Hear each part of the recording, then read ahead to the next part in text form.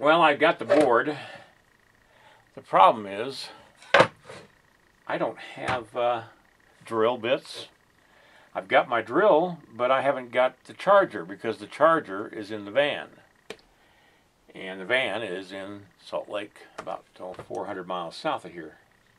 So I can't mount any armature that I do. This is really a pain not having a vehicle. Tomorrow I will be going to Bozeman to pick up my van, or my rental car. And so I don't know how much I'll be able to do, if anything, tomorrow. But what I'm thinking of doing is a mountain man on horseback. I love the mountain man period of our history. They were pretty much loners. We still have mountain men who trap in the mountains, and I've seen them. They've come to Ennis to get supplies on their pack horses and horse, and they're dressed just like they would have been dressed in the 1800s, 1820s, around that period. They even carry the same type of rifles in some respects. They really lived a life. Mountain man rendezvous, if you can ever get to one, are amazing to see. I mean, there's a lot of crappy clothing in those things, but there are some people who really pay attention to the history and to the type of clothing that would have been worn. Now, nobody really knows what mountain men really looked like. There's a lot of theories. I mean, they sold a lot of shaving kits because, you know, the Indian women that they would eventually get up with,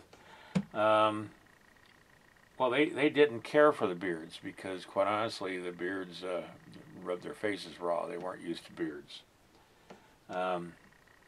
So more than likely, mountain men were pretty clean shaven unless they lived by themselves. I've heard that mountain men would not have dressed like the Indians, and the reason for that would be because the Indians had no respect for a white man who tried to be Indian. The reason it fascinates me is because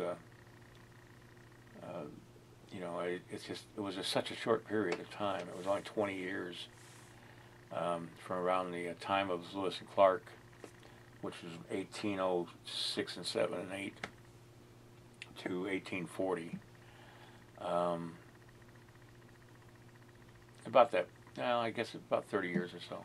I mean, but in actuality, about 20 years. When the fashion for beaver ended in Europe, and they went to silkworms, that ended the fur trade with Europe, and that pretty much ended the mountain man or trapping period. A lot of them became wagon train guides or guides on expeditions like Kit Carson and people like that. So after the fur trade ended, a lot of the mountain men became guides for wagon trains and such.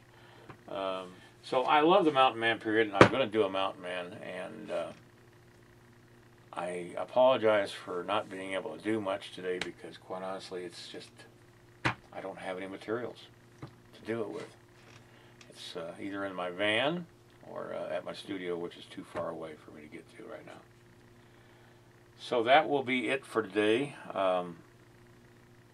Like I said, I'll have a vehicle tomorrow, and if I get back early enough, I can get to work tomorrow afternoon on my mountain man piece. And I'm going to be waiting for the extra crystal ball for so I can put both heads on both the crystal balls. These are top of the door handles that these heads are going to be on. And then I can resculpt, or not resculpt, but reposition the heads and make sure they're both sized right and everything like that. So until then, I'll have to call it quits for today. It just irritates me because I really want to get to work, but I got no way of doing it. Have a good night.